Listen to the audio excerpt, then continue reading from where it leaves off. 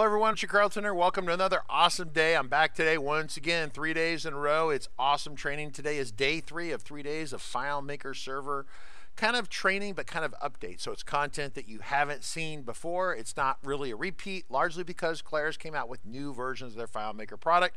And so we are broadcasting, as you can see here, on Discord, Twitch, and YouTube. So if you want to join the conversation, feel free to do that. If you're on YouTube or Twitch, really you can lurk in the background and no one knows you're there. Feel free to do that. But if you have a question, definitely ask the question, type it in. You don't have to register on Twitch to put a question or a comment in there. On YouTube, I think they require a username password. Michael Gravel from Montreal is there. Welcome, Michael. Obviously, Agent Chevy, Dave Learning, Dave Angel, Dennis Chow, Ed, Elzo. Elzo did a really nice video for us about, hey, it's great FM training. Come visit, hang out with us. I got one person who did that, right? So I guess I got to make a video about how we have one person who watches the video and enjoys it, right? That'll be interesting. Gadidi, Jay Dripper, Jericho One, John Haggerty, Mikey Ken, Mikey, another Mikey. The names keep bouncing around. We got Net Lobster, who's doing a post some artwork, I think, updated artwork for us. Hopefully she does that in the channel. That would be kind of cool. She is an artist, so when she's bored not doing FileMaker, she starts drawing pictures, right? Saw a little of that yesterday, pretty exciting. Obviously, we got Oregon Dean here. We got Sven, Scott, and then, of course, Jacob Taylor is going to be here, along with our moderator, TK55678. The Stormtrooper will be moderating, and he can ban you if you misbehave. So this is Jacob Taylor. These are the evil penguins. They are here as representatives of Linux, and that's the conversation for today. So FileMaker, a little bit of quick history here. Well, first off, we're doing live training every day, 1 o'clock, right? We're glad you're here. We're thrilled you're here. If you'd like to know what the upcoming schedule is for this, it's basically it's Claris's product, but it's FileMaker platform. The upcoming broadcast schedule, if you go to fmtrain.tv up here, you can press the live button right here on the left, and then you can see the upcoming schedule. This is a feed out of FileMaker. Today is day 3. Tomorrow, Nick Hunter is back for 1 day this week. He'll be talking about wrecking solutions. And then on Friday, we have kind of an open question answer day again. Depending on what happens today and tomorrow, we'll kind of set the tone for what Friday is, right? Very important. Next week, we got virtual bars with Christian Olsen, some new virtual tab and some other stuff. And once again, Christian is playing a lot with the add-on modules, so you probably can weasel your way into that a little bit of the conversation. Then next week, Wednesday, we got Nick back for some handling large data relationships with the FileMaker platform. So if you want to help support the channel, which we really, truly appreciate, because this all costs a lot of money, because Jacob doesn't volunteer his time, and Haley and Miles and Nick. I have to pay all of them to show up and do this. And the way we pay for that is when people buy the learning bundles here. So if you buy one of the FileMaker training learning bundles, it comes with copy. This one here has got everything you need in it, a specialized version of a CRM. It's also got all our training updates for a year and a full copy of the FileMaker Pro for one person. If you need a license for more than one person, let me know. We'll get that squared away and help you out with that. There's also, if you already have FileMaker but you still want to support us, definitely purchase the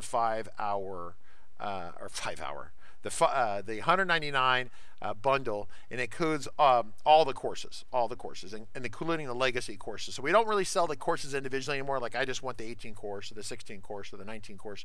It's a complete bundle to get all of it, because there's so many products. It's a little overwhelming. Like, if you come to individual courses, we really don't sell the current ones anymore. We call it FileMaker Platform. We put the year on it. At some point, we suspect Claris will probably start naming their product a little differently.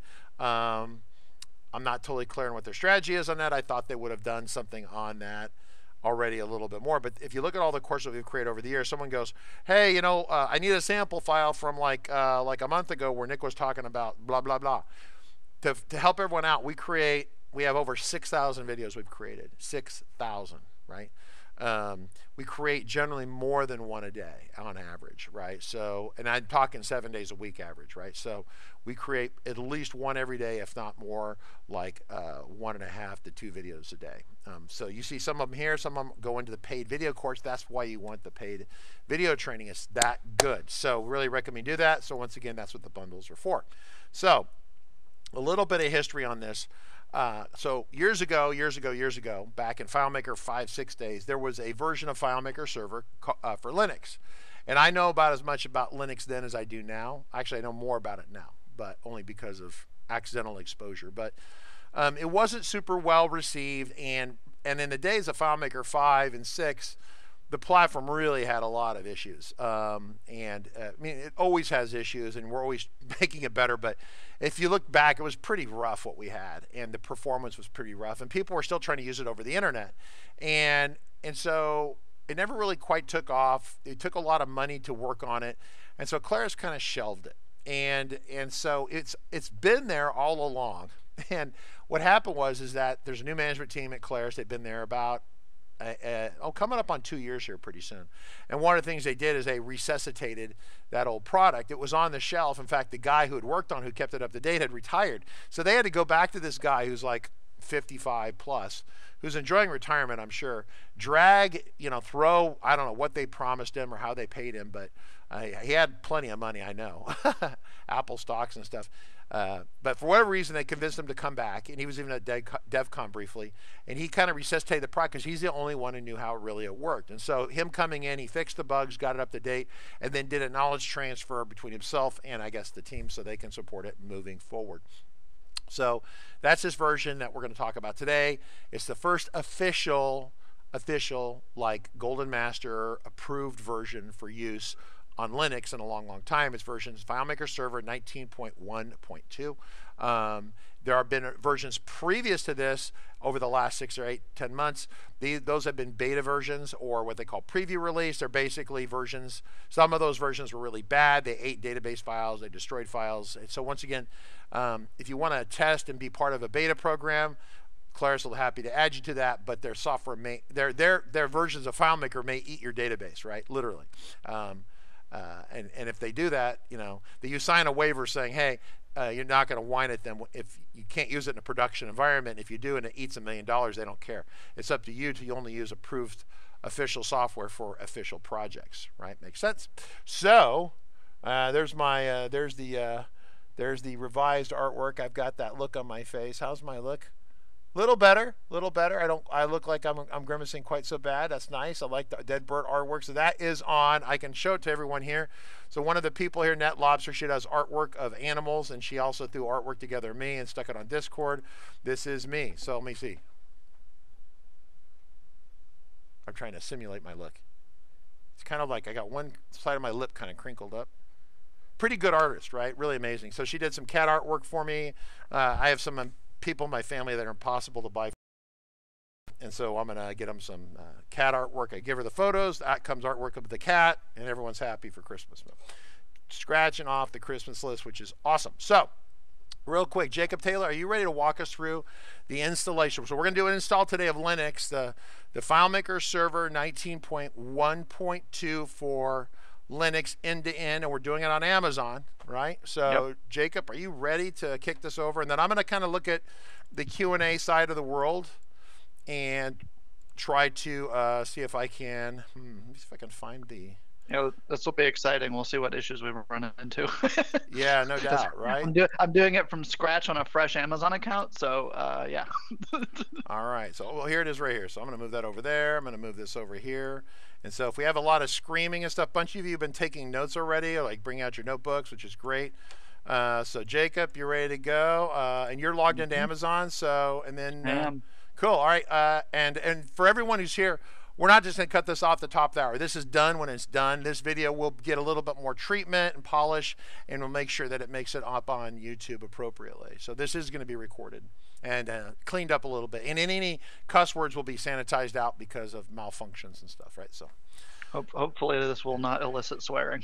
All right. Here we go. And just so Oregon, I'm going to open with this because it's a really good question. Oregon Dean in Discord asked, is this sort of FileMaker Server for Linux essentially the same as the FileMaker Cloud product that people might be familiar with?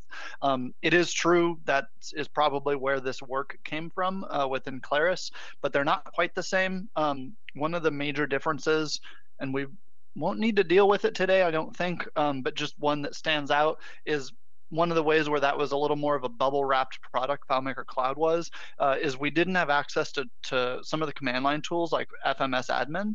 that you can generate your SSL certificates with that, change some of the settings on the server and things like that.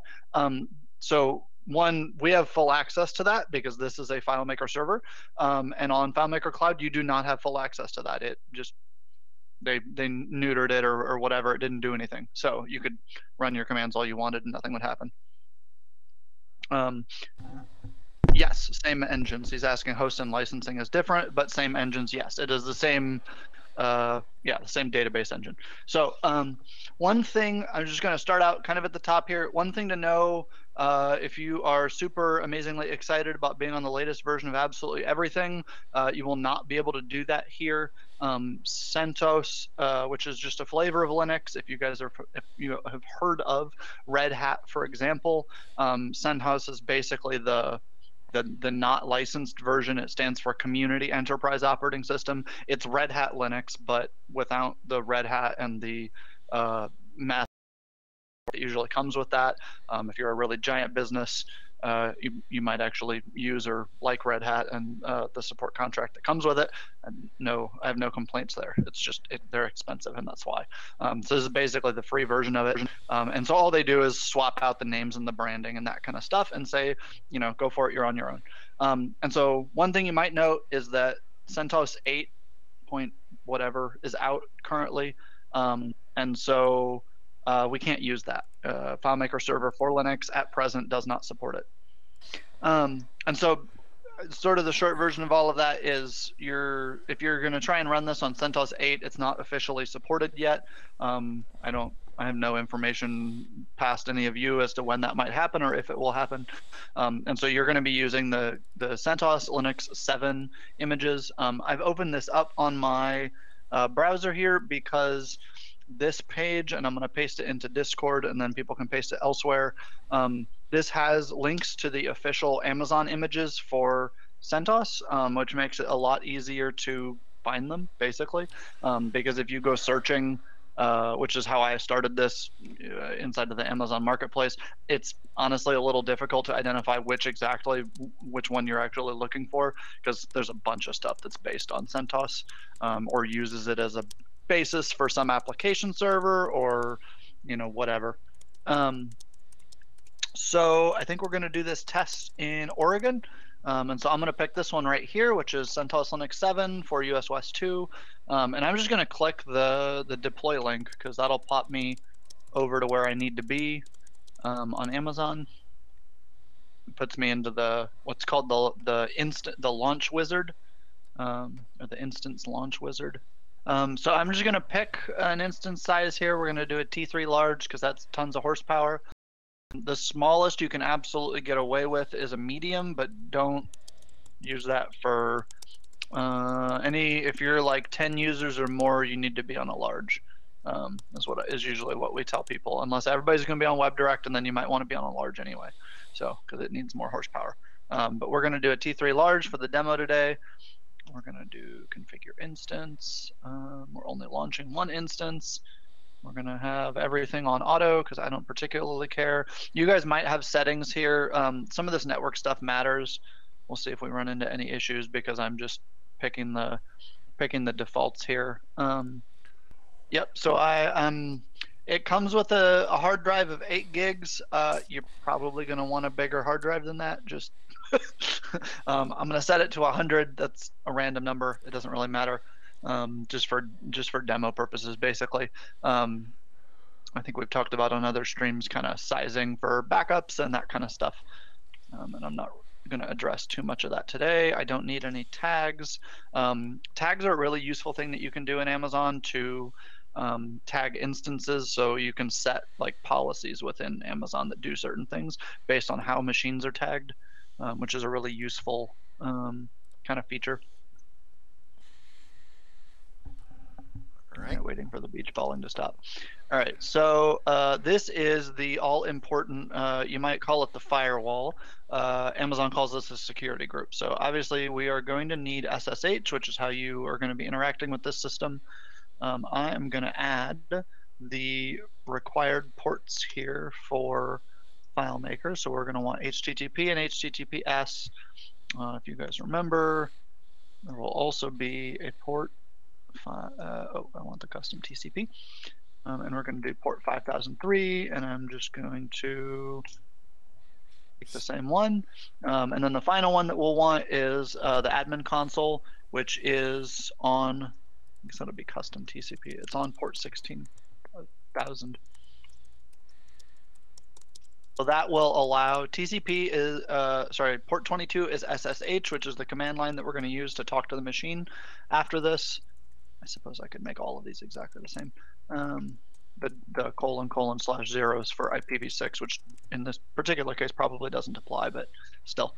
And then HTTP, again, that's your container data. And then 80 versus 443 is for no SSL certificate or SSL certificate. Obviously, we're probably going to see the server in both states.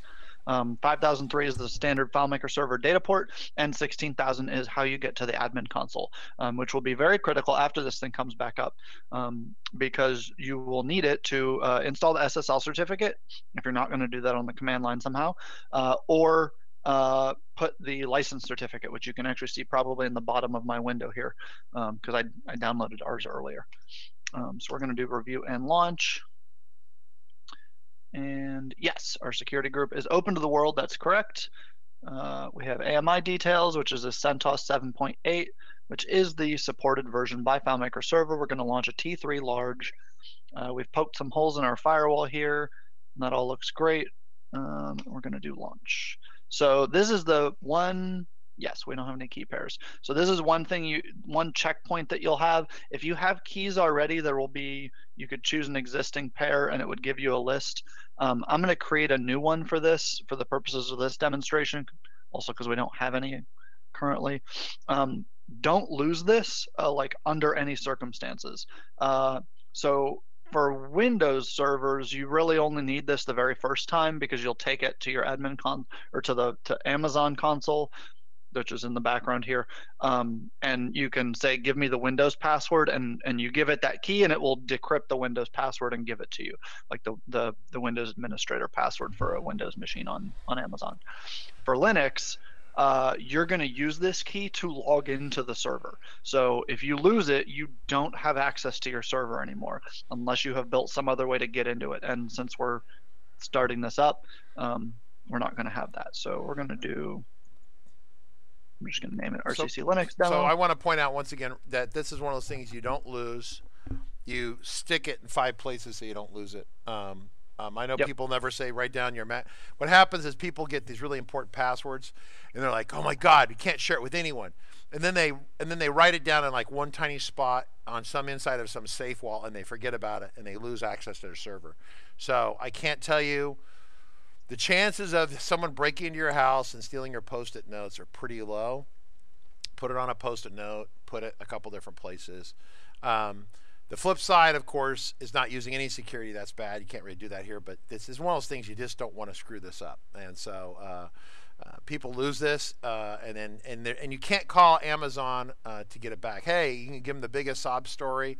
You know, there's the nuns are going to die, the children are going to die, the homeless people won't have any food, we're all going to go to hell in a handbasket if I don't get this. They can't give it to you. It's a mechanical impossibility, right, Jacob? Yep, correct. Okay, so there we go. And that's what they warn you about right here. So if you lose something like this, Amazon will hopefully maybe offer to delete the resources, which is to say your server from your account for you. Yeah, that's all they will do. You don't have access to it anymore, and so it's like, well, that's cool. Try again next week. It's a point past which you're not going to do anything. So we're going to hit launch here, so we can get this thing going. And Amazon will walk through all these steps, and it gives you some little output. And we'll be able to monitor some of the information here. The main thing we have to go look at is we're going to learn here what the IP address of the server is, because I don't know what it is ahead of time.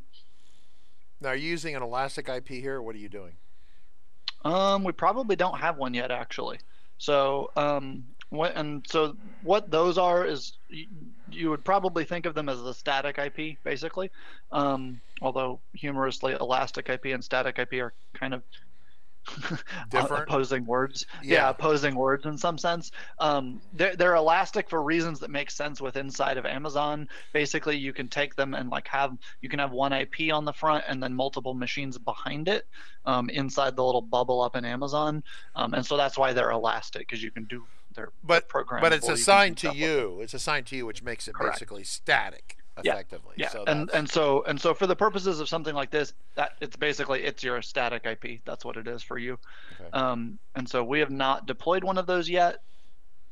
I'm gonna drag this thing down. So all right, so that thing says it's running. The status checks aren't done yet. What we want to see is, where's the address? There it is. All right, so it did automatically assign an address to the server. Perfect. But as you can see in that column right there, there is no elastic IP associated with the server. What that means is if you just restart the instance, like your sudo reboot or the equivalent of hitting the power button on Windows and restarting it or something, you'll come back up on the same address. That's fine. There's no problem. If you ever stop the server, which is to say like shut it down, even for seconds, and immediately boot it back up again, it doesn't matter, you will lose that IP. You will have a new one. So you have to be aware of that. And an elastic IP solves that problem, because when you get an elastic IP and then you put it on the machine, once you do that, it's stuck. You have the one IP for the machine. You can reboot it. You can shut it off. You can do whatever. It'll always come back up again on that IP. It's kind of what you're thinking of. But machines on Amazon don't necessarily come set up that way by default. And the reason for that is because a lot of people in Amazon are running stuff inside little bubbles. They don't need to be accessed out on the open internet. They're talking inside to their little other friend machines. And so there's no real reason for them to have a fully publicly accessible external IP or whatever. So yeah, this is a separate thing you pay for. It's not much money, but they kind of limit the number you can get, and you have to specifically request it and pay for it. What is it, $5 a month or something or whatever? They're free if it's on a machine and the machine's running. Okay. But if you, for example, which we did, and I just fixed this on one of our accounts, if you set up a server, you shut down and kill the server later, and you didn't get rid of the elastic IP when you did that, which it usually happens automatically, or there's a checkbox that you can check to make it, you destroy the machine or terminate them is what the term is, and then it goes away. It takes all the hard drives with it. It kind of blows everything out. You can choose not to get rid of the elastic IP at that time. If you do that, and you don't take it and attach it to another server, you'll get charged. And apparently it's about $3.72 a month. Okay. So there we go. I learned that today. So for this demo, I guess we can show putting an elastic IP on this. If it didn't take long to do it, just stick it on there. So we're going to allocate an IP. So Amazon's really like kind of regimented about everything. So we have to allocate an IP.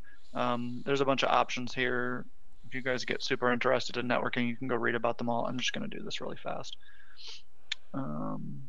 We allocate it, which means it assigns whatever this IP is, which it's apparently 52 dot whatever that is right there, assigns it to our account. And then we're going to associate it, which is the second step of this. And so you allocate it, it assigns it to your Amazon account, but it's not attached to a machine yet. When you associate the IP, you're attaching it to, they call it an instance, but the actual machine. It's the virtual server, yeah. The AEC2 virtual instance, yeah. Virtual, yeah. Questions from, okay, I'm watching Discord. I've been ignoring YouTube and Twitch. I guess I should watch this. Peter Boyce. See, I'm ignoring you, Peter. I'm really bad. Oh, yeah, Peter said, yeah, you should use passwords from a service like LastPass or something like that. Some sort of online service that helps you with the password management. Could be. I'm not sure if they store keys, though. Key is a text file, right? A little text file. No. Yeah, that won't work for this scenario. Keys, in some ways, are superior to passwords. They're harder because if you lose them, you're effed. But like, you can't do anything with that afterwards. But it means that you don't have to remember a password. You don't have to get a software service to remember a password. anything like that. And so I'm going to show just about the time this thing gets done here. I'm trying to get back to my dashboard so I can go look at my machine and make sure everything's ready to go. Once it is, we're going to immediately log in, and I will show you guys logging in with the key. So I'm not going to type a user password at any point during this. The only credential I'll actually have that's like a username and password for this demo actually is going to be the admin console for FileMaker Server. So that's the only time we're going to need to like do anything with passwords.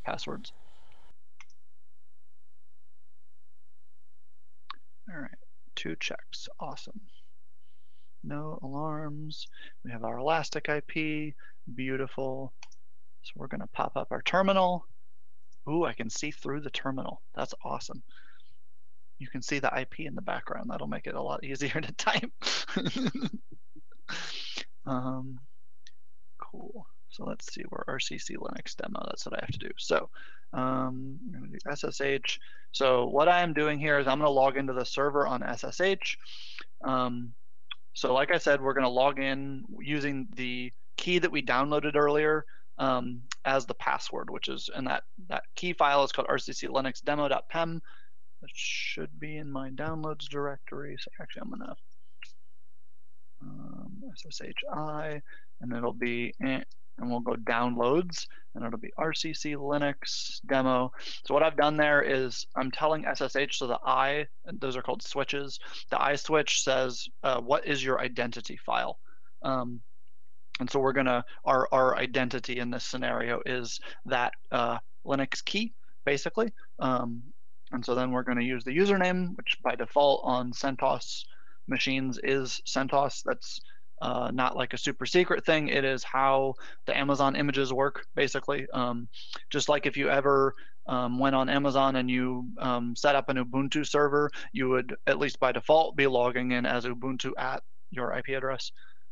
So I'm going to type in our IP 12.13.106. And it's going to ask me if I trust the key, and we're going to say yes, why not? Because I've never seen this key before, and I'll just assume it's good. And what is it complaining about? Yes, so we have to change the permissions on our key. This is a small detail most people don't really care about, but basically SSH as a program tries to keep you from shooting yourself in the foot. For example, having your private keys accessible to everybody on the computer. Currently it is, and so it's mad at me. And the way that it gets mad at me is to tell me that I have messed up and that I need to like fix that, because other people on my computer, of course I'm the only person that uses my computer, so in this scenario it doesn't really matter, but other people on my computer could theoretically access that. I have to type the command correctly.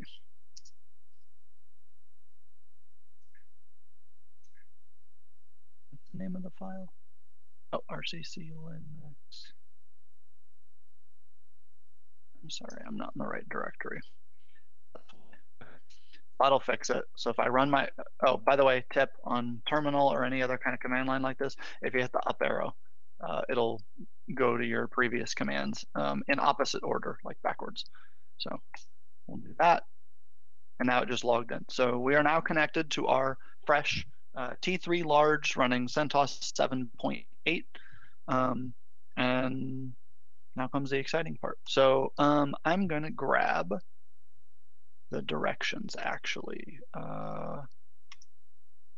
And so what I ended up following to do this for RCCs is they have posted, Claris has posted on their site actually it's like it's the old developer preview directions, but I think that was like people ran into issues with the preview software, but this was their aspirational version of how it's supposed to work, and so I'm just going to follow it basically. So 2 pieces of software that we will want to have on this server is wget and unzip. Wget is a way to fetch like files over the web and other different protocols onto a Linux machine. And then unzip kind of does what it sounds like. It can take a zip file and spit it out for you. TK55678 asks in Discord if Amazon supports FIDO2 U2F keys. I don't know the answer to that question. I know that they are trying to force me to put an SMS code on it. I hope that they support those keys if they don't currently. I know that if you have a high value account, they will send you a token, but I believe it's like an Amazon specific token. Yeah, I think. You mean like a hardware token? Yeah, correct. Wow. Okay. Yeah, Google does the same thing actually. I think we can send them $50 or something like that, and whatever the super admin account is for your like Google stuff, Google domain stuff, they'll turn on all the stuff, all the security crap for you, Yeah. and give you a token, and you can't get in without the token and all that stuff. There's a lot to be said for something simple like that. Used to be people thought that was complicated, but you have enough bad things happen to you. So sudo yum update, what is that? So I'm going to be really good here, and before we even go install wget or unzip, I'm going to update the system. And so what this has done is it has pulled down all the updates that are available, and it's asking me if what it has just chosen to do is okay, and I'm just going to say yes. So you're saying that there was an image that Amazon gave us.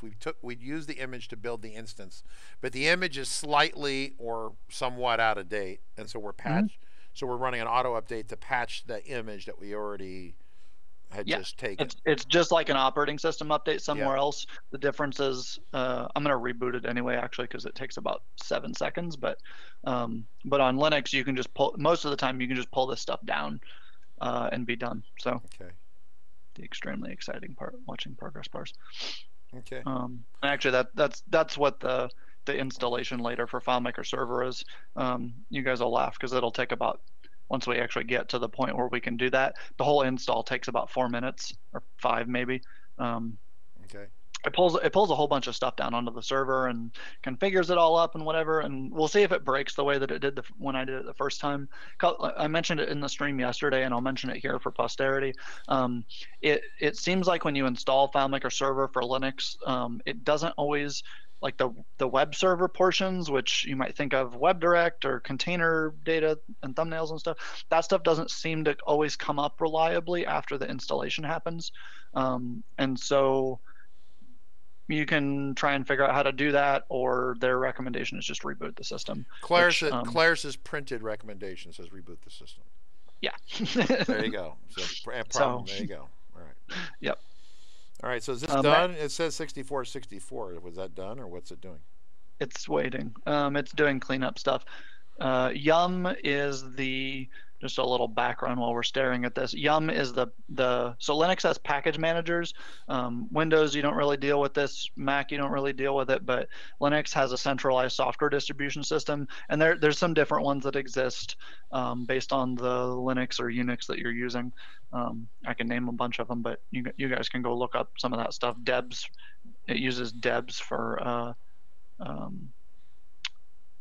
deb packages for Debian or Ubuntu based systems, and then RPMs like Red Hat Package Manager, that's what it stands for CentOS, Red Hat, things based on that. And so for each of those systems, for example, there's then a package manager. So the Ubuntu systems and Debian and whatever, they have what's called apt, APT, and then Red Hat and things based on it have Yum. Yep. Question, what size instance did you select here? I missed that at the beginning when you were doing that. I assume you did that. I did a T3 large. Oh, okay, good. So this has got plenty of horsepower. This would run 20, 30 people real easily, right? So. Yeah, yep. Dual core, lots of credits because it's a T3. No, wait. Is this the size of our main corporate server? T3 large? No, it's one down. We're an X large. Oh, extra large, because we have 4 cores, right? Yes. Now, okay. So then this is 2 cores. That's when it jumps from 2 cores to 4 cores. Got it. So basically, like, so for a medium, like the differences most people look at between like a medium and a large is the RAM, because 4 gigs to 8 gigs is frankly a lot of breathing room these days. It may still be insufficient depending on your user count, but it's a lot of breathing room. But the other big thing that gives you from a T3 medium to a T3 large, for example, is because the T series which is like there used to be a T1 forever ago. There's T2 and T3 are currently around.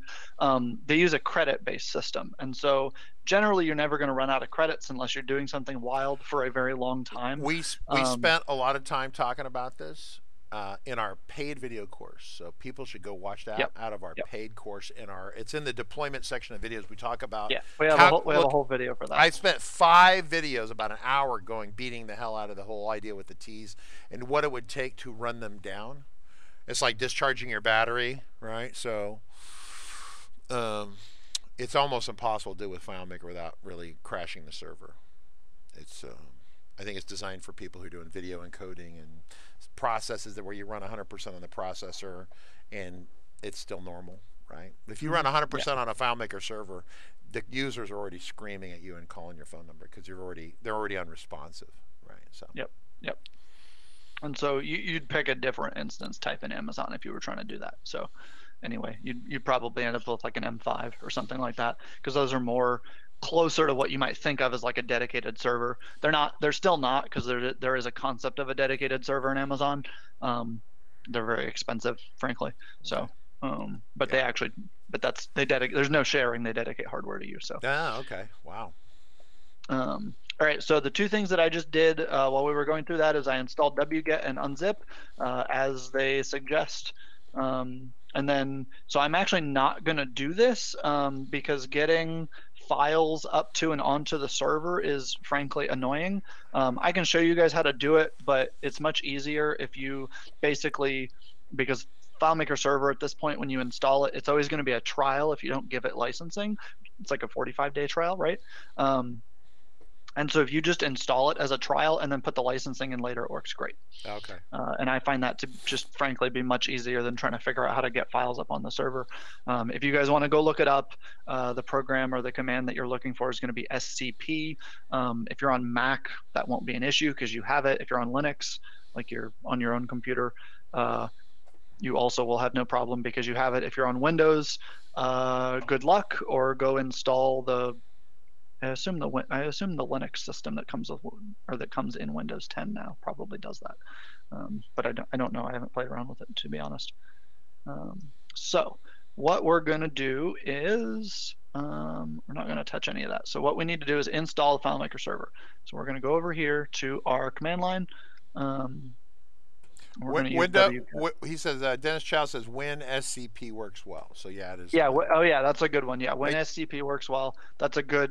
Dennis, is that auto install in Windows 10 or is that an extra install? It's a third-party open source. It is third-party. Okay, got it. Yeah, it's lovely. I've used it for 15 years. It provides a kind of a file browser like the old FTP clients or something, sort of interface, but it does SSH file transfers and stuff like that. Now, but that's if we're trying to piece this thing together in a license immediate. I mean, instead we're just going to do a trial out of the box. Yeah, we're going to pretend this is a trial. Yeah. Okay, and then you'd put your license in after the fact, which would be trivial, I'm sure. So yeah. Okay. And so for this, what I'm going to do is I'm copying and pasting this link here. This is Claris's download link. I pulled this off of our licensing page about 10 minutes before the stream started. And so this is just going to download the zip file onto the server. We're going to unzip it when it's done, and then run the. So everyone there, you can steal this link, but it's not. It's basically without the license. It's just the current trial, right? So the current clean download. So what is the file? Sorry. Go ahead. That's fine. I was just saying, I could pull it. We have links for this too that we give out to customers. This is just the one that comes directly from Claris, and I figure that's probably the best for the demo. Okay, I got a question. So this is very important. So it says FMS 19.1.2 build 234. Normally we'd be able to tell it was Mac or Windows. So how do we know what platform that it just look? We can't based upon just because frankly only because it's a zip, which doesn't tell you anything. But that's so the Windows one is FMS. It's the exact same things, but it's .exe. The Mac is .dmg, and the Linux is .zip. That's the only file name difference as of 19.1.2 specifically. They don't even put the x64 or whatever type stuff in the file name. So. Yep. All right, moving along. Unzip it. There we go. You'll see this. There it is. Yeah. There's your unzip. It inflates. That's what it's called. It inflates all the files. Yep, because they were crunched down, and you're blowing them back up again. And so this from the documentation. This is the command that we're going to be hitting right here. I'm going to leave the Y off, but that's if they show it in brackets, so kind of explaining this command right here, number 2 on this document. We'll link this in one of the descriptions too. Which I think I can paste this link into Discord for everybody. You guys can copy it. So what this command does is sudo, which means I need to be an admin, yum, which, as I said earlier, is the package manager. That's like the program name. Install is what we're going to do, and the name, of course, is the name of the software or the file that we're going to install. So this is going to be that, as you can see on our little command line over here. Oops, sorry, I didn't flip correctly. See the command line. So did you already do step 3, the law whatever thing on there, the ls law right there, step 3.1? No, because you don't need to. So if I do that, what it's going to do is it's going to show me the files that are in the directory. They do that because people, if you think about it, when you're trying to do like an OODA loop, you want to orient and then decide I'm going to install and then act on that. Okay. A lot of people habitually will type ls or things like that before they go to do something, just to remember exactly where they are and what they're doing. Basically. Got it. It's the computer version of the second O on an OODA loop.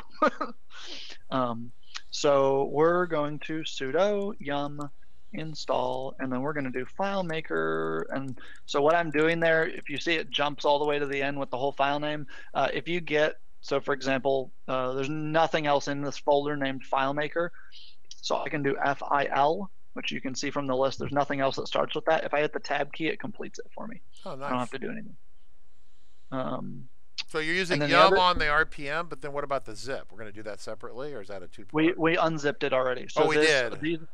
These files came out right. of the zip. That's right. So yep. then it's just like what happens when you run that first exe when you're installing it on a server, for example, or a DMG. They have a PKG file. Yep. It comes with the licensing. It comes with a README and your assisted install.txt, which is kind of oriented differently when it's on Mac and Windows, but you can see that listed here. Yep. It just popped all those things out for you. Okay, got it. As you can tell, I'm not much of a Linux person, so this is good. So all right, keep going.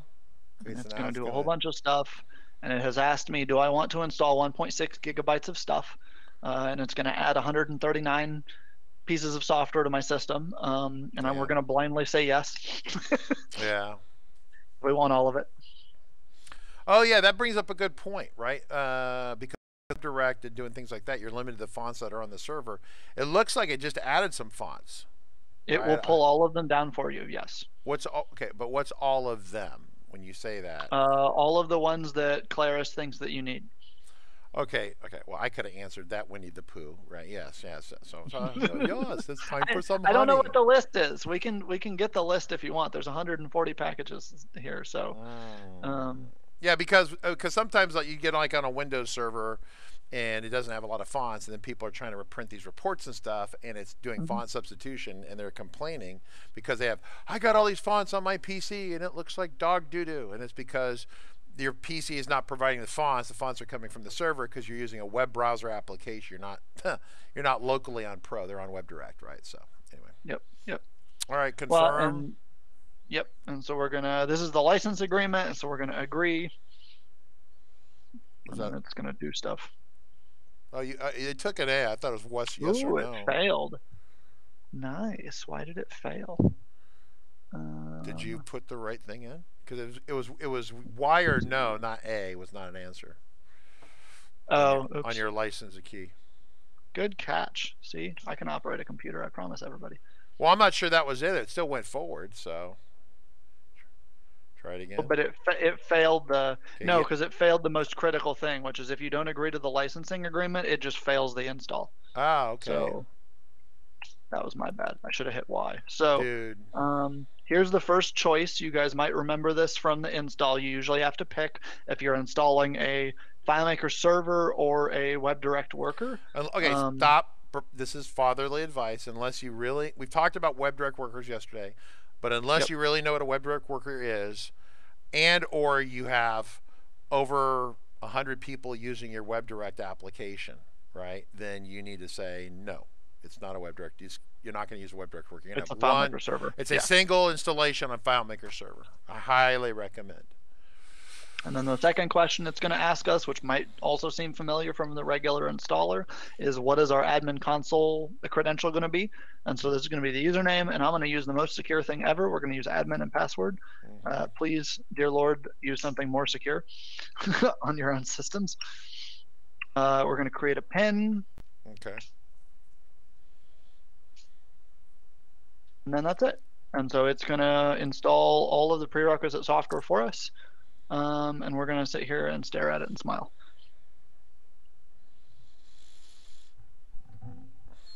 David Angel asked, what is the temp folder for FileMaker Server on Linux?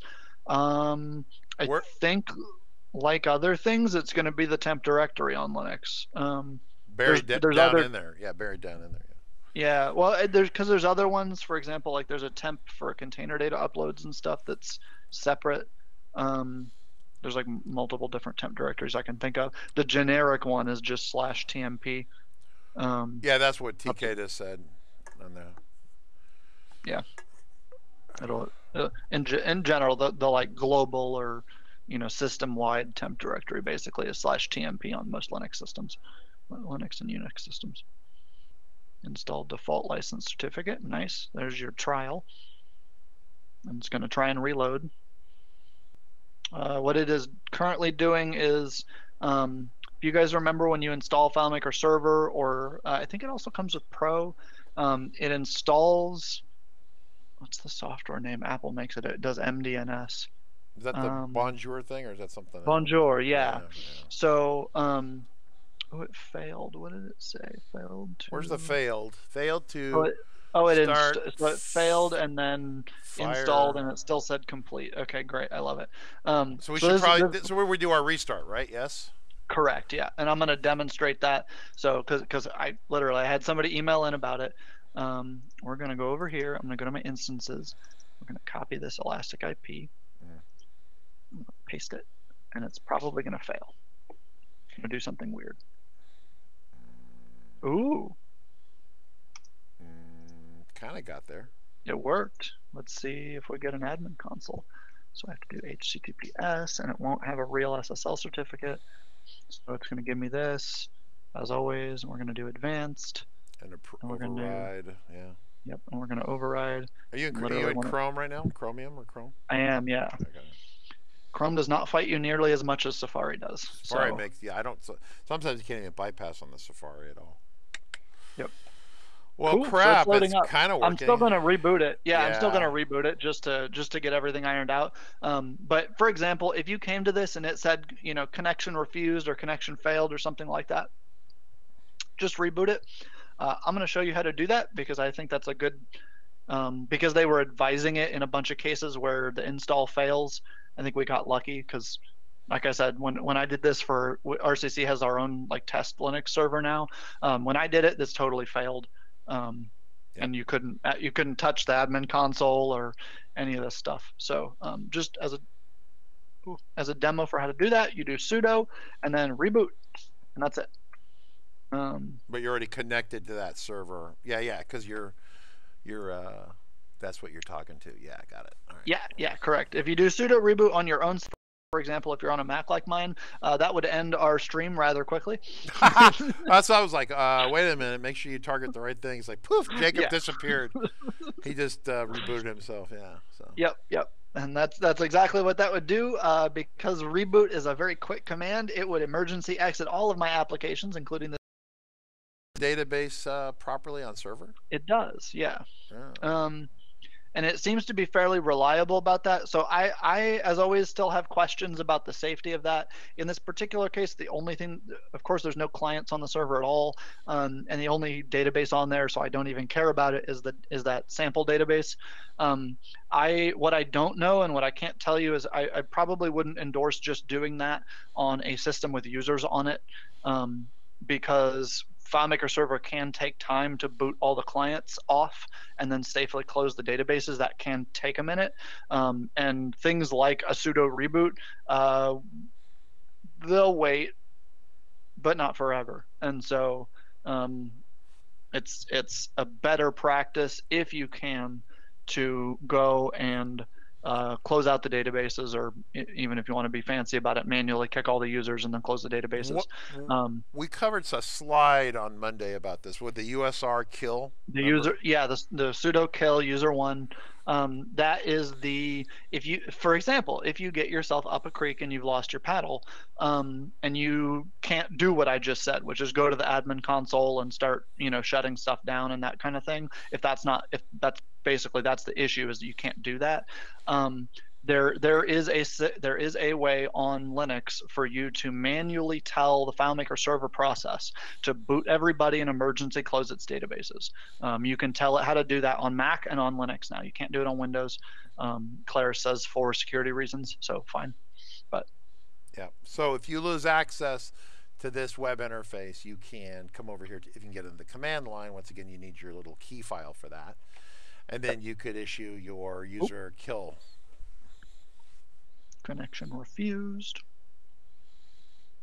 It's not ready yet. Ah, I see. So would you type again? Just to initiate. I just hit the up arrow, and so it brings me the old command back up. Oh, there it is. So that's the SSH. So the server's telling me connection refused. Usually what that means is that, because if you think about how a computer boots up, it comes up, the hardware turns on, your CPU things initialize, and then you go into the operating system, but you haven't launched the programs that might run on the server yet. Yeah. And so one of the things that launches at the end is SSH, which is what we're trying to communicate over. So if that's not up yet, the server will be there and it will respond to your entreaties that you would like to talk to its SSH server, but that's not running yet. And so it's going to tell you no. And so it refuses, actually. That's actually what it's called. Do that, and we're in. Cool. So now it's back. Yay. So now it's back up again. I'm going to use top, and we're going to see how much memory are we using. So we have almost 8 gigs total. That's what that is, 79, whatever it is, 7.9 gigs. We have that free, so we're using 800 and whatever, 50 megabytes or whatever, something like that. Yeah. Yeah. So we need to generally increase the cache size because it's at its default setting right now. Correct. Yeah. So we're gonna reload. Yeah. The first thing that we're gonna do is we're gonna apply licensing to this actually. So we have not done any setup on this at all. So this is a brand new system. So you guys will see the lovely welcome screen that you always get first time you set up a FileMaker server, asking you about your SSL certificates. In this case, I'm going to use the default certificate, mostly because it doesn't matter for the purpose of the demo, and it's going to warn me because that's a terrible idea. And we're going to accept the risk of people reading our data off the wire. We should like to avoid that. And bam, you're in. Okay. And so as you can see here, we have our nice little kind of 45-day trial. Yep.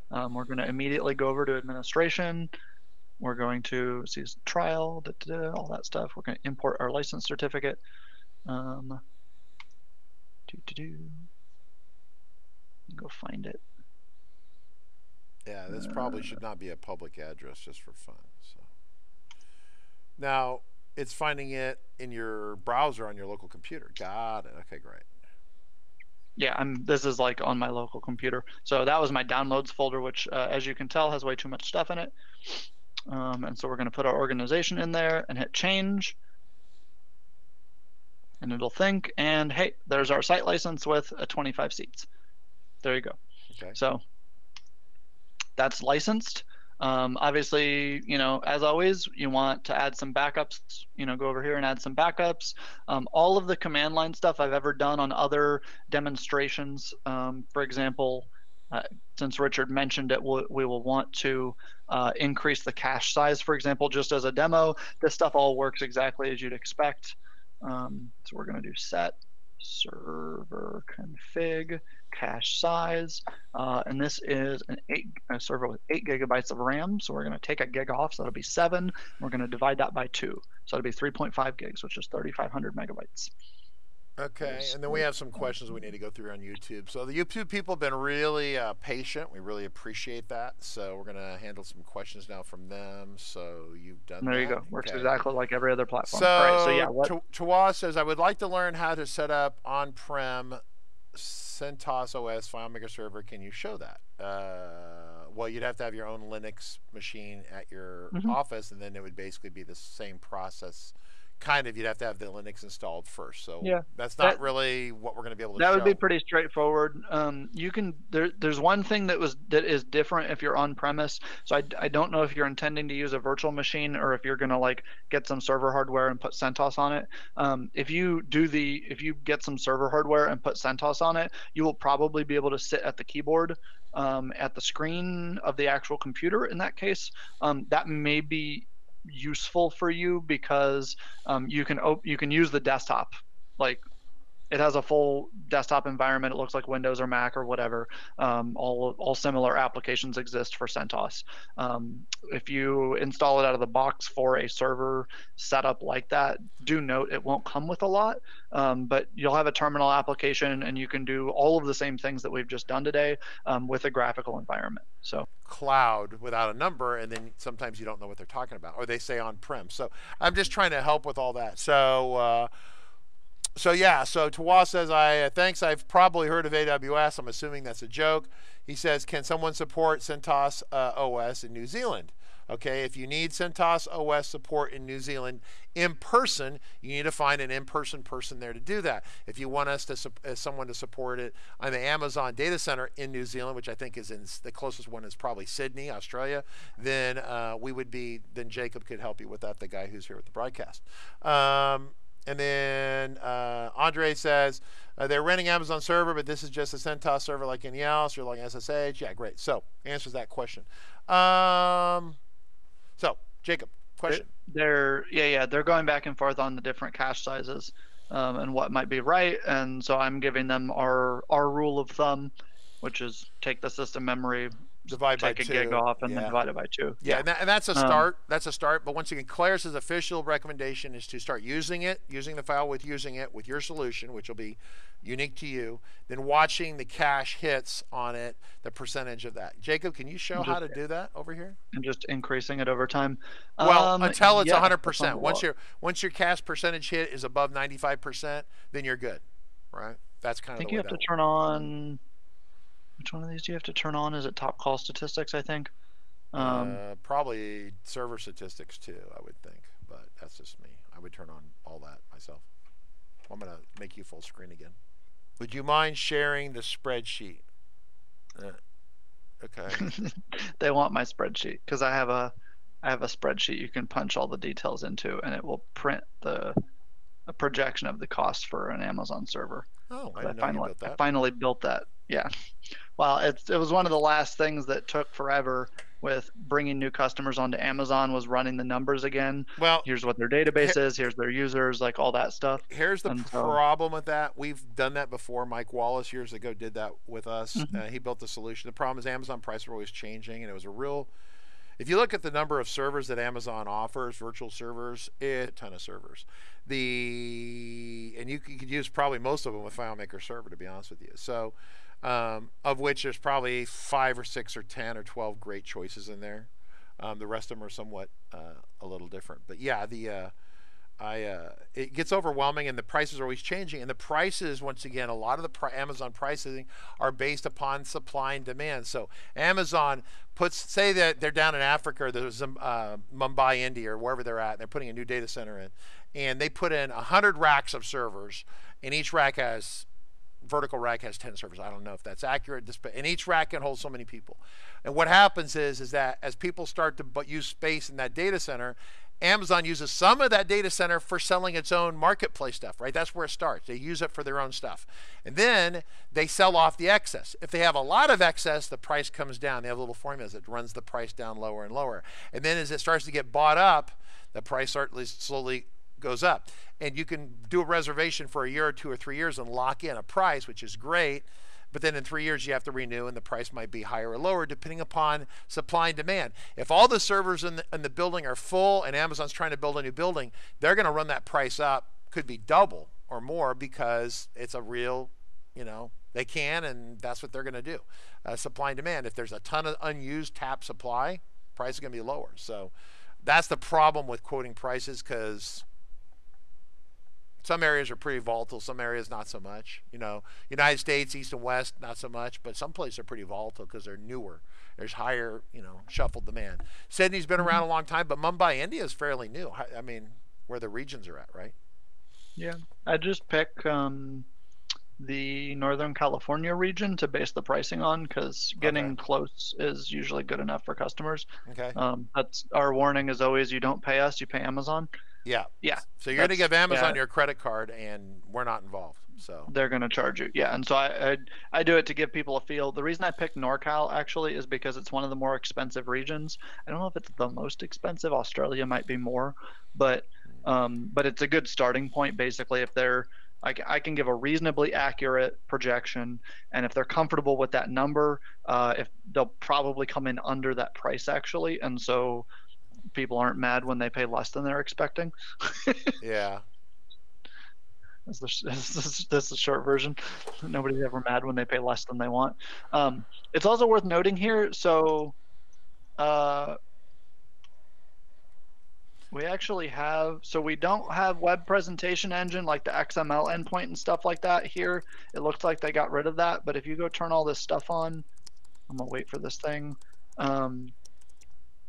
We actually have WebDirect. It's running. So that part works on Linux. It also comes with the data API and the OData interface, the new REST interface. I haven't played with that at all. It's over here. You can turn it on. That's a difference. That's one of those things where they imported it from cloud, where it's kind of obvious that this thing has a lineage in the FileMaker Cloud product, because FileMaker Cloud is where they introduced the OData adapter. That I want to say Tableau is what uses that, maybe. You can plug a bunch of other stuff into it, but yeah. Agent Chevy asked a good question that I'm going to call out. So they noticed that up in my browser, I have the server external IP address, which is 52.12.13.106 for this demo machine. And then they noticed over here on my admin console, the server IP address is 172. Whatever, it's not the same at all. It's an internal IP address. So when you're on Amazon, you are inside of what's called a virtual private cloud. And what that means is it's kind of like your home, it's a little bit like your home network, where there's an outside IP and an internal IP. And so FileMaker Server only knows what its internal IP is, and Amazon is tasked with the job of figuring out how to get the packets from point A to point B, coming in off the internet to the FileMaker Server and back again. Yep. Good question. All right, so Nick Hunter's tomorrow, folks. If you have any questions, this video will be edited up and carved up, and of course, any unsavory unhappiness that I may have expressed along the way will, of course, be summarily removed. Any questions that seem overly goofy by myself, we'll clean those out too. Right. Jacob, any following guidance about this product? So we covered this previously, but this product runs about the same speed as a comparable Mac or Windows server using the same hardware. Right, so it's within 10% generally of the spec charts I've seen, depending upon what you're doing. So it's basically, do you want to use Linux? The question is, who's supporting the server, and do they know how to do Linux? And if the server blew up, would they know how to repair and kind of triage it, right? If all you know is what you saw Jacob do here, you don't know enough. Okay, I'm not picking on anyone. It's a good place to start and learn. If you're already a Linux person, watch this video, then you're going to be in business, right? I think that's an important concept. If your support people are all Windows people, those are the people that are going to help you, then you need to use Windows, right? The benefit to Linux is just going to be a little cheaper because you're not paying for the Windows license. Very, very important. If you're a Mac person like me, you're double screwed because Macs don't run on Amazon. So there you go. It's against the licensing for the operating system. Yeah. So, and I will call out one thing here. So traditionally we are paranoid about backups because you always want backups. You want multiple backups. You want backups in multiple places. You want backups hanging out off the side of the boat and out the wings of the airplane. Obviously we haven't set up any backup schedules here. You guys can do that You can watch our video course if you're unsure of how to get that done. One main thing I want to call out here, though, is because usually we put backups into an S3 bucket. You might do snapshots if you're doing an on-premise server. That's a virtualized one. You can do that at the host level. You can do that here. So, and this is different from the Windows servers. So Linux is meant for situations like this, and it has built-in tooling for example, Amazon going, hey, we're about to do a snapshot, and the whole operating system knows what to do with that information. FileMaker Server doesn't have to do anything. When you restore from a snapshot, you are still going to be pulling from a backup, for example, but there's a fairly simple process, which is this other page that I've actually set up. So these are the little keywords that you're going to look for if you're going to try and set up an automatic snapshot-based backup system for specifically a Linux system on Amazon. It won't work the same way on Windows. There's a whole bunch of other stuff you have to do because of the way Windows works. But for Linux, you can just do snapshots like this. And as always, the databases that are live and open on the server, throw them away. Do not use them, period. They won't have been closed for this process. And I don't think FileMaker Server pauses or anything like that during it, so you won't have good backups is the short version. So you're going to restore from your hourly or whatever you set up. Couple questions. We're trying to wind this down, but there are a couple questions here. M. Johnson asked a question. Looks like our cache size set to default 512. Not sure how to see what it's doing. I assume you mean what the cache hit percentages and stuff like that are. You have to turn on the statistics, and sorry, I actually don't know which one of the statistics you have to turn on, but you have to turn on one of the server statistics collection things, and then go look at the logs. And they have a document on how to do that, specifically on their engineering blog. Which I happen to have marked. One of the telemetry points they catch is cache hit percentage. So it's the amount of when someone's trying to do something, they're finding the important bits of data in RAM, or they have to go to the hard drive, and so you want that percentage to be really high, getting it out of RAM, which is great. So it's the top. Yeah, I think it is. Yeah, they pretty much tell you to basically keep raising the cache size, like looking at it, raising the cache size, looking at it, raising the cache size, until you get, like, if you're above 90 to 95%, okay, you're doing fine. Yeah, you'd have to go down this page and look for that, but it explains that to you down here.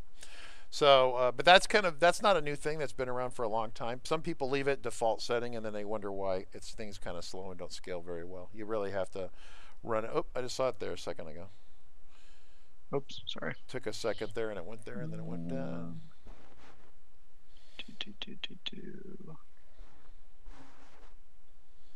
All right. Well, if you have, yeah, it was do a search for 512 or something. I don't know if you could be in there. Oh, there it is. There it is. Right Cache there. hit percent in stats.log. So you have to turn on not top call, but the other one. Yeah, that's what I thought. It's not top call. Top call is the one where it tells you what the top things that people are doing as they. That's a test question on the certification test. And go to logs. It's what the top things. You can turn on this one. Yeah, you got to turn that on, and then you got to read it, and then dig it out and look at it and see what the numbers are looking like. So yeah, if you have questions about this, we need to wrap it up. It's we're in this for about an hour and 25 minutes. I want you to encourage you to send an email to support@RC Consulting. Support@RC Consulting. That will be very helpful. Once again, if you want assistance with this for your own server, Jacob Taylor is available, but his limit of free tech support time is limited to what you just received. So outside of this, people need to pay for his time. So that's kind of the way that works. We're going to clean this video up and edit it. It'll be posted pretty much immediately, but we'll do a little bit of post sanitization and cleanup on it. Tomorrow, Nick Hunter's back on how to wreck a FileMaker file. I think a little different topic entirely. So cool. I appreciate it. That's it for now. We'll catch you tomorrow, everyone. Thanks.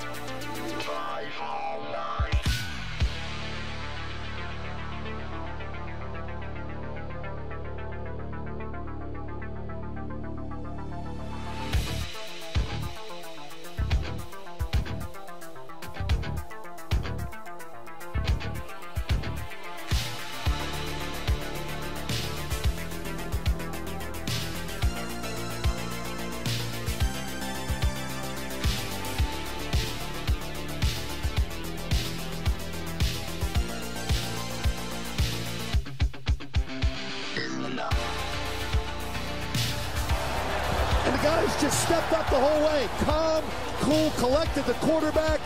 Great read, good patience.